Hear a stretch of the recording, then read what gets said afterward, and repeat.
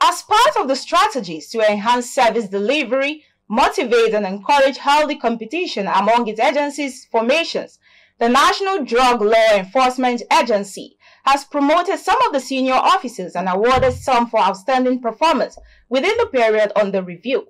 Clearview News' Emefon Okon was there and now tells us more.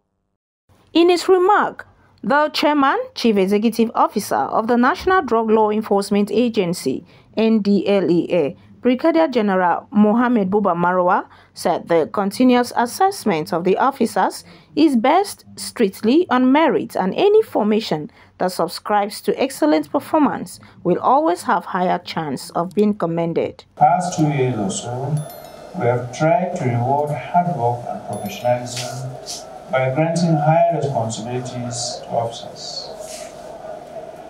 Everyone to whom promotion is due has been considered.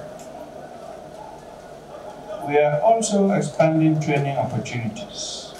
In the last 18 months, we have conducted over 150 trainings involving more than 6,000 officers.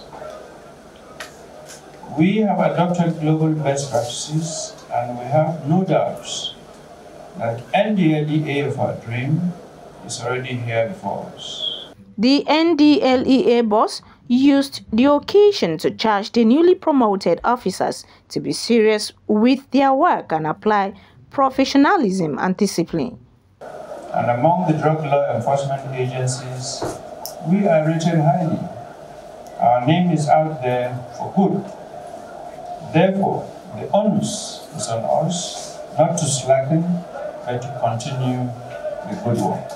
Some of the promoted officers expressed appreciation to the Ndlea boss, Mohammed Buba Marwa, for considering them for the award. I'm very happy, and I want to thank the management and my chairman, chief executive officer, for this opportunity he has given me by rewarding our hard work. It's a motivation for us to do more towards ridding our nation of the scourge of drug abuse and illicit trafficking. Well, words are not enough to express my joy today, and I just want to encourage everybody that hard work pays, integrity pays, and it's good working in a place where you know that you are contributing to society, so you are able to put in your best. I want to encourage people that Nigeria is going to be great again, and we should all do a little bit.